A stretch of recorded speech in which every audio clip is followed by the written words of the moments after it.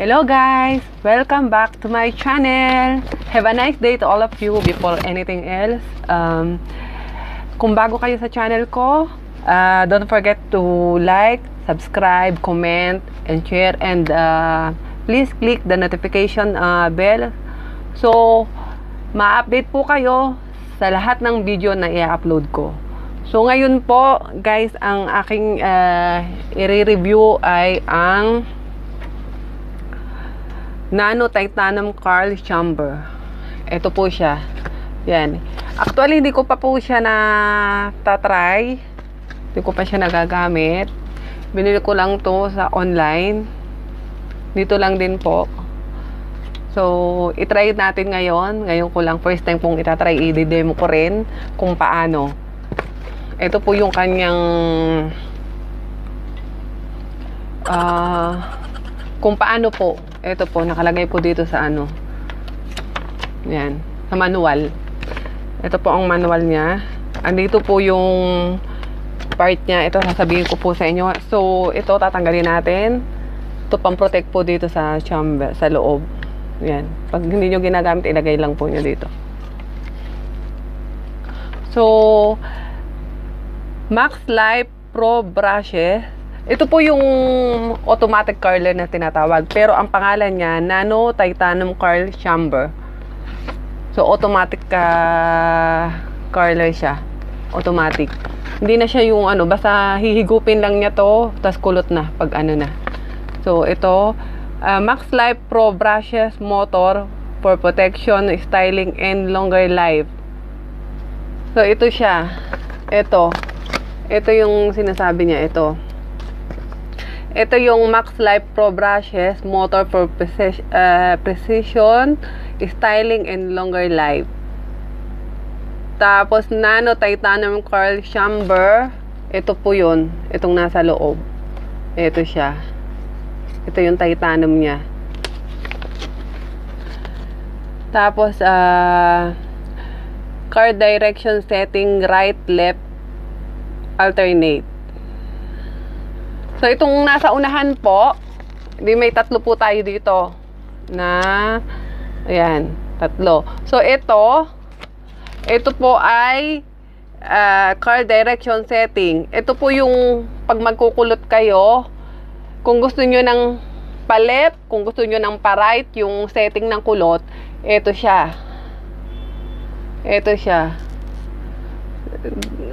Yan. So, malalaman natin kung alin ba ang pa-left o pa-right dyan na setting mamaya dito sa direction kung paano po. Tingnan, basahin po natin mamaya. Tapos, ang sumunod ay temperature setting. Ay time setting in second.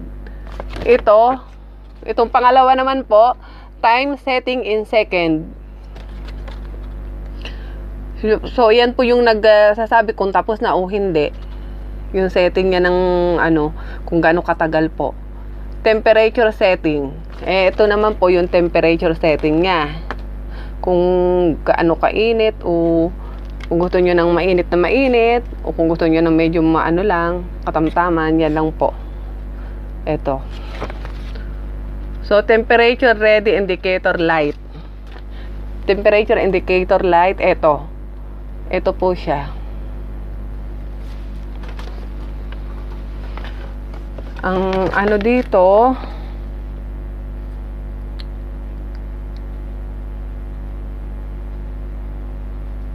sinasabi po dito na, ito, babasahin ko po ha, perfect curl.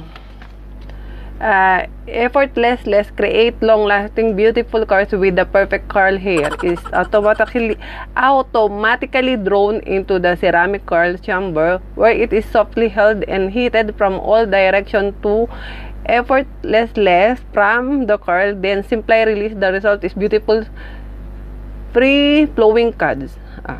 Yun.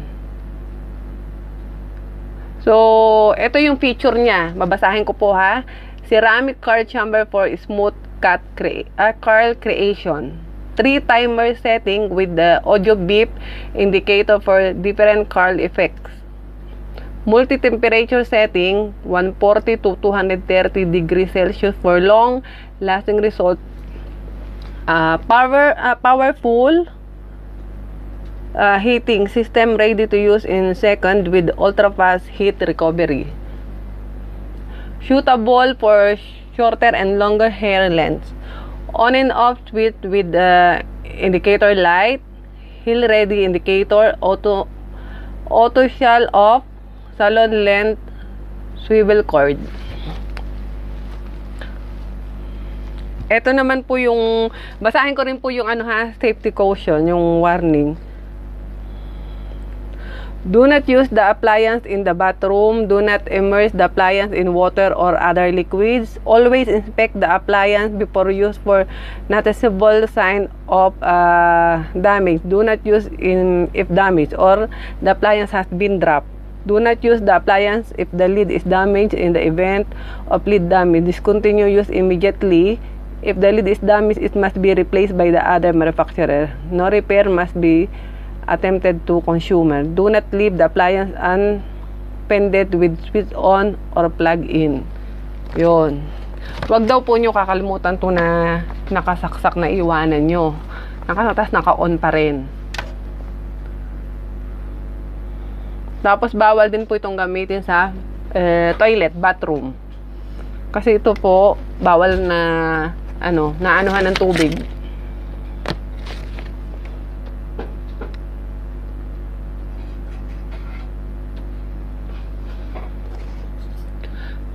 Do not place the appliance on any heat-sensitive surface which in operation. In the event of the appliance left switch on, the appliance will be automatically shut or after 72 minutes. If you wish to continue using the appliance after this time, simply slide the switch to the relevant setting to turn the power. Kapag daw naiwanan mo to ng 72 minutes, ito daw ay kusang mamamatay. So, pag slide the switch to the relevant setting, turn on. Pero kung gusto nyong gamitin, di ba bawal naman kung sakali namang maiwanan nyo or ito, pwede naman siyang mamatay, nagkukusa siyang mamatay. Pero, para sa safety na rin, huwag niyong iwanan na nakasaksak to o buhay. Pero kung buhay din naman, namamatay pala siya within 72 minutes, namamatay daw siya ng kusa. Tapos, kung gagamitin din daw nyo, pwede din daw direct na bubuhayin. I-on nyo.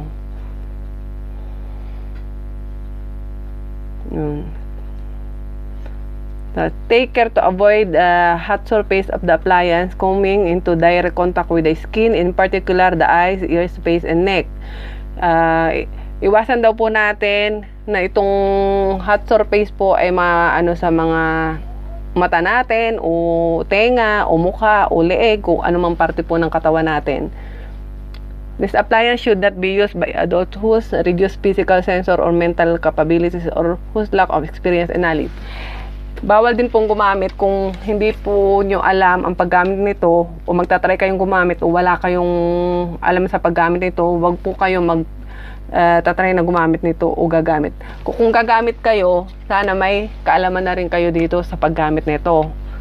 O kung meron po kayong kakilala na may alam dito, magtanong po kayo. O kung may manual naman po at marunong kayong umintindi, pwede rin po. O sa mga katulad nito, itinuturo ko na sa inyo, pwedeng makatulong din po ito sa inyo.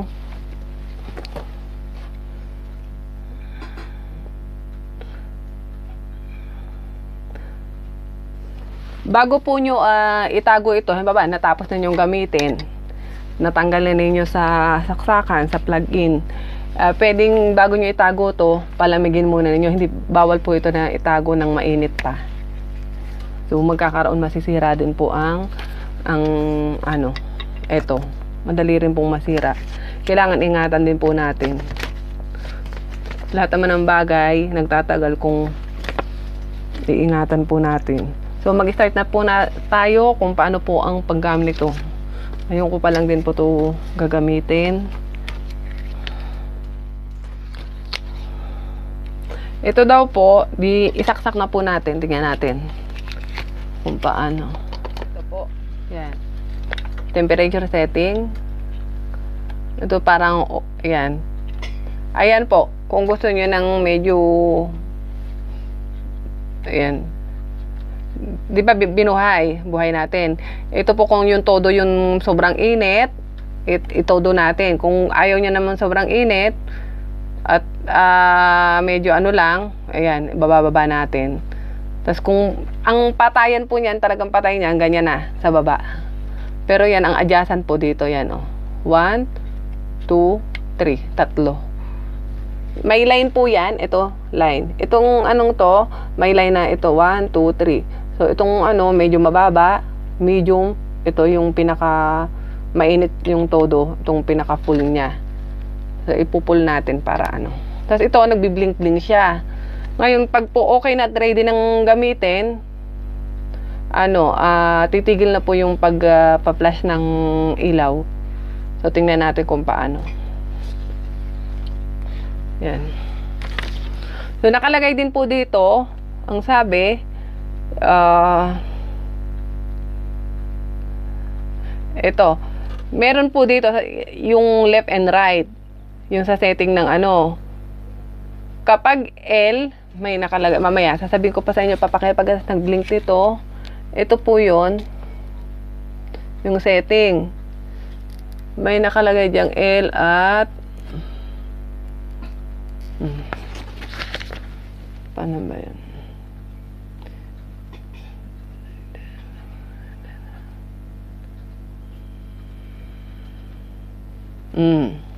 Yan.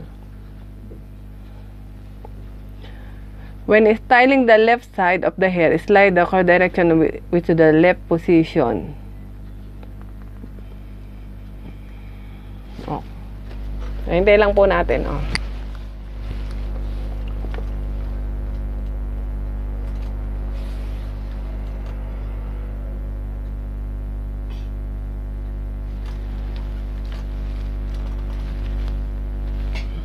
Yan, para makita nyo kung kailan siya mag-i-stop. Pag-i-stop na, gamitin na natin kung paano.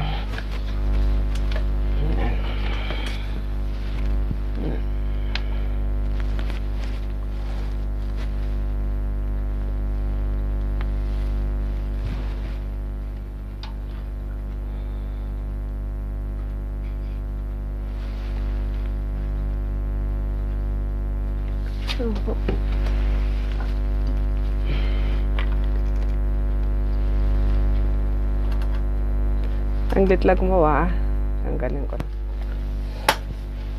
So, yan po, tigil na po ang pagbiblink niya. So, ready na natin gamitin, pwede na po. So, ito yung sinasabi po sa manual, ang sinasabi po, itong unahan, itong setting niya. Ngayon, di po ba, makikita nyo na ito siya. Ang nakalagay dito, important, always use this side facing towards the head. So, ito daw, ito, ayan, itong may chamber siya. Kailangan, pag inano nyo, harap dito. Hindi pwede pong nakaganyan, nakabaligtad. Kailangan nakaharap.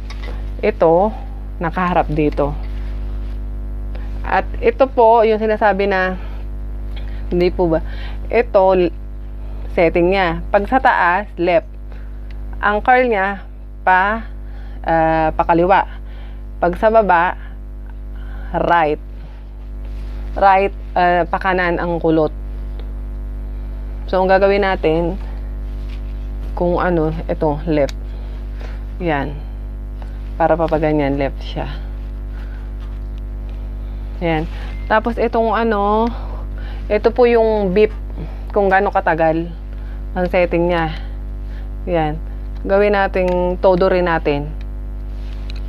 Kapag po yan tumunog, may tunog po yan, beep. Ibig sabihin, stop mo na ang pag-ano. Kung sa kwan, pag po pala ito, baba, inano din po natin to. Sinasabi rin po dito na kapag kailangan po na dry pala pa ang buhok natin, ha? Hindi po pwedeng basa or yung pagkaligo medyo mamala-mala, patuyo na, hindi po rin pwede. Kailangan tuyong-tuyo po yung buhok. Kasi bawal ito na may tubig. Bawal po. Ito. Yan. Magta-try tayo. Kailangan din po na ang kuha ng buhok tama lang. Yung kayang kagatin ng chamber. Yung kailangan kagatin nito. At naka-paste po to sa inyong ito may nakalagay na warning dito, kailangan saka itong chamber kailangan nakaharap sa inyo, nakaganyan, hindi po pwedeng nakatalikod, at kailangan tama lang po. Ngayon, pag po inirelease niya to, hintayin, di i-ready lang po nyo, hintayin nyo kuhanin tong automatic kuhanin ng buhok, di magbibip yan. Pag nagbip, bago nyo, wag po ninyong hilahin pababa ang buhok ng nakaipit pa to. Kailangan ibukan nyo, pag nagbip, ibukan nyo to, tapos saka tanggalin ang buhok. Pero ito, hindi po siya tutunog, hindi siya kakainin ng buhok pag makapal.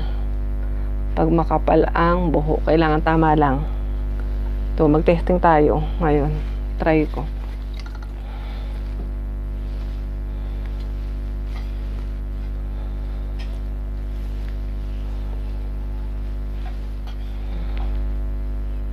Ito po siya. So, ilalagay ko po dito. Ito.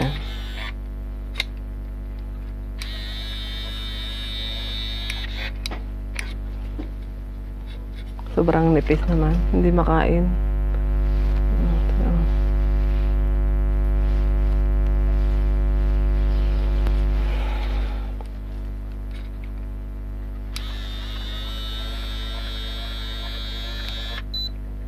Yan na po. Kinain na po ng So, hintayin ko na lang po mag-beep. Minsan po mag-beep lang kayo ng 10 second. Depende po dito kung todo o basta may beep naman po ito eh.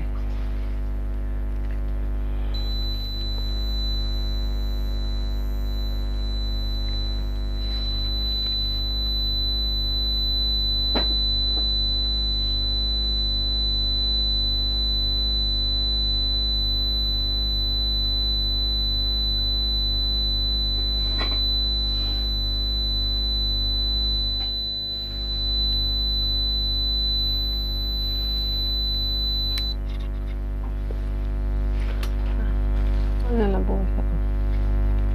Ayan. Hintayin nyo tumunog. Pagkatunog po, ayan, pwede nyo i-release yan. So, try pa tayo na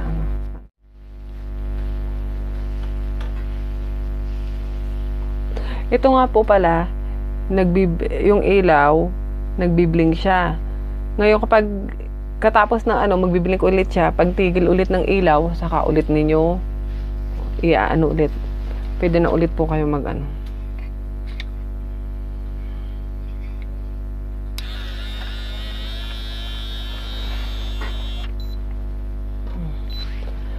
saan ang gusto nyong kulot, medyo hanggang dito. So, mag-start kayo dito sa gitna. Para ang kuha ng buhok, hihigupin niya pataas. Ito, gitna. Katulad nito, medyo sa baba. Pero pag una ginawa ko dito sa baba, di kaya sa baba ang kulot niya. Pero kung gusto nyong medyo mataas, yan, dito ang kuha nyo.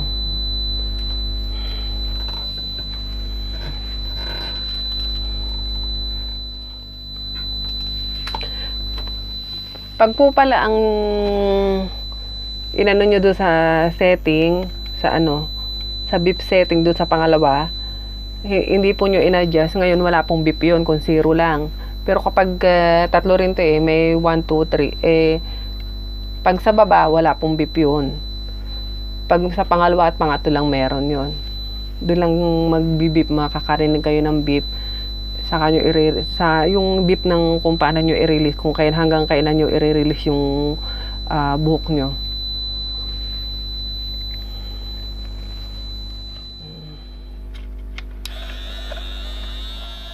Yan. Ganun pala yun. Habang yan. Pag ginagamit nyo, nagbiblink din siya.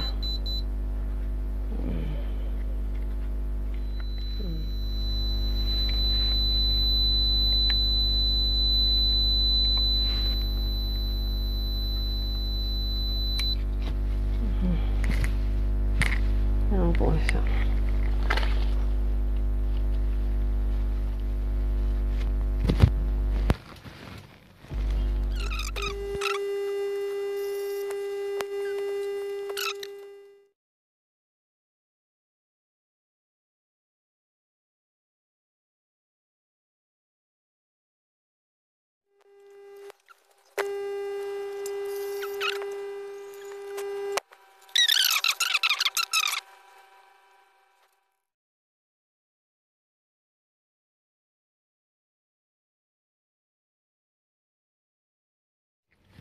So, ito po, okay na po. Ito na po yung ano niya. Yan. Yan po, ang kulot niya.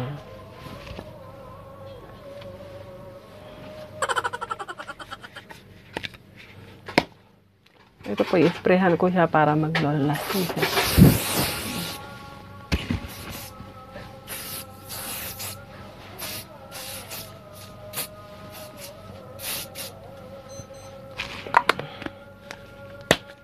Ang ginagamit ko pong spray ito.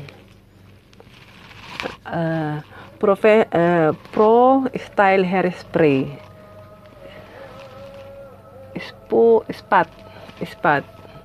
Viso Professional Spot Professional Hair Spray. This one from Italy. Ginagamit ko lang po ito pag po meron po kung service or ano sa mga buhok. Yan. Kasi nagsiservice po ako sa keratin. Pag may gustong magpagupit, magpakulay, magpa-keratin, so magpaayos, yan. Ito po. Yan, sa mga setting nila.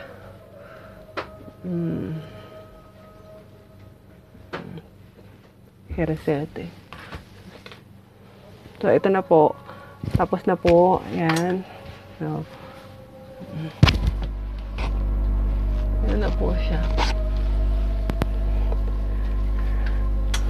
So, sana na may natutunan po kayo, may napulot pa kayong aral sa pag-demo ko sa product review natin. Kahit ako, natuto din kung paano. First time ko, yan. So, paalala lang po, bago po natin po i-ano natin to, palamigin muna, tanggalin, wag po nating tatago na mainit pa to. Saka bawal pong gamitin sa bathroom, lalo't may tubig, bawal po sa tubig to. Yun lang po. Yan, ibalik ko lang sa ano, babalik ko lang sa zero lahat sa baba. Yan. So, hanggang dito na lang po, tatapusin ko lang po yung vlog ko. Sana may nagustuhan nyo po yung vlog ko ngayon. Sana may natutunan na naman po kayo. Gusto ko laging i-share sa inyo kung ano man yung kaalaman ko o meron naman akong pareho po tayo nag-aaral ngayon. Ni-review ko po, dinemo ko rin po kung paano. Pareho lang po tayong natuto ngayon. So, sana nagustuhan nyo. Hanggang dito na lang po. God bless us all. And, ingat na lang po tayo. At alam ko naman na lahat po sa buong mundo may dinadanas po na tungkol po sa coronavirus na yan. Yan po yung pahirap sa lahat ng tao, hindi lang sa buong mundo. Kaya keep on praying po lagi. Have a nice day. God bless us all.